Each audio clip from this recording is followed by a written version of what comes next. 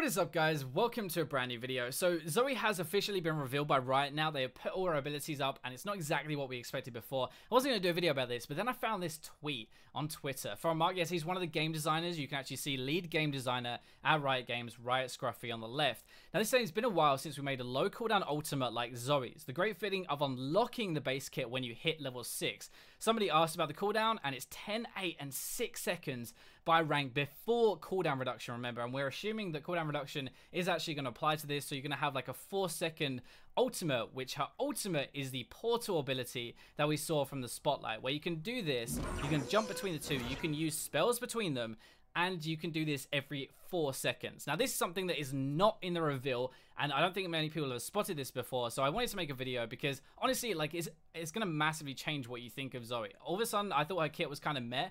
Now that she can do that every 4 seconds, I think she's actually really cool. And she's kind of like a combo mage now with her ultimate, using it all the time. You unlock a different way of playing her. She's basically like a new LeBlanc. That is how you want to think of her. So, running through her abilities, I know that's what a lot of you are going to want to see.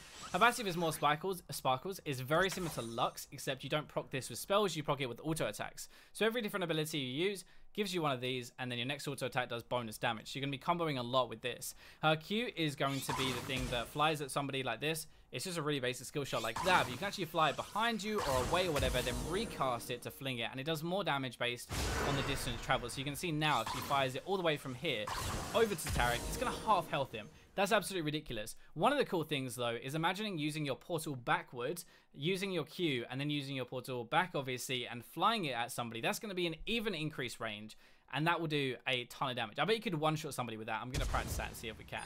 Now, W Spell Thief is what I thought her passive was going to be. This is where every time somebody uses an active item or a summoner spell around ZOE, they're going to drop a bubble. You can pick that You can pick that bubble up, and you can use that spell then afterwards, or that item active. And if you do that, you're then going to have one of your passive as well, which is bonus damage from your next auto attack. One of the cool things here, this part, some minions also drop a spell shard when killed by ZOE. So imagine the lane phase, a minion suddenly trolls you and decides to drop a flash, and she flashes on you twice. That's going to be a really tilting thing. Her E is what I thought was her ultimate, but it actually just turns out it's a normal crowd control spell that we have now. You fly it out there. It's a really big circle on the ground. If somebody walks into it, they're going to get drowsy, which is this thing now, and a timer. They could flash away or something to try and get to safety. Then they're going to fall asleep. And a big thing here as well is whenever an ability, well, first thing actually, you take extra damage from the next attack or spell when they fall asleep. You also, whenever an enemy falls asleep, the ability cooldown is reduced, so you can be using this a lot in team fights. Also, if it doesn't hit anything, it lingers on the ground as a trap, and if cast over a wall, it gains casting range. So you could fling this over a couple of walls and do a really long range gank or roam or something like that. Finally, then we have our ultimate, which is going to be this really short cooldown portal. This is going to be really tilting to play against. Imagine she can jump every 8 seconds. You gank her, she jumps away. You run away, then you sit in the bush, you gank her again, she jumps away again. That is absolutely ridiculous. How do you even focus as champion? So this is where like the whole champion kit gets unlocked. Those are abilities, but watch this, because this is a really big thing here. This is something that I really like watching because it shows you how you're going to combo and how everything can be ridiculously strong on ZOE.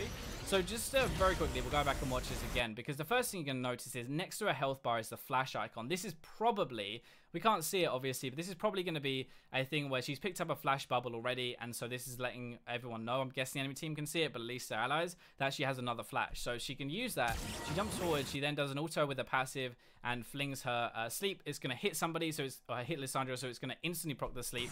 Drowsy, she can't use her claw because she's asleep. She flings her Q from backwards, from down, and then into her, which does even more range, and then some more passive shots, and she's a goner. Now this one is really cool as well, because if you look, she's going to sleep the Oriana, which means she can't really follow up. There's a cleanser as well, which means ZOE can pick this up. I believe she's going to pick it up in a second. There she goes, she picks it up. But that actual Q from pretty far away, from just behind her, pretty easy, honestly.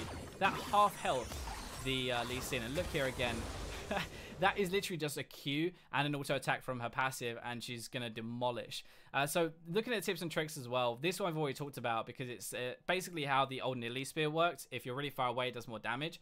And you actually have over 40 spells and active items that can drop as a result of her W, which is pretty ridiculous, honestly. Her portal jump is really going to unlock the rest of her kit, though, and I think that's really cool. This tweet is honestly the reason I made this video, because it actually changes the entire thing about ZOE. She's going to have a 6-second or a 4-second ultimate rank 3. level 16, which is absolutely crazy. And I think that's going to actually unlock the rest of her kit. So I'll put both of these in the description. Go and have a look yourself. Let me know what you think now we know her proper kit and everything like that. But yeah, thank you guys for watching the video, and I'll catch you tomorrow.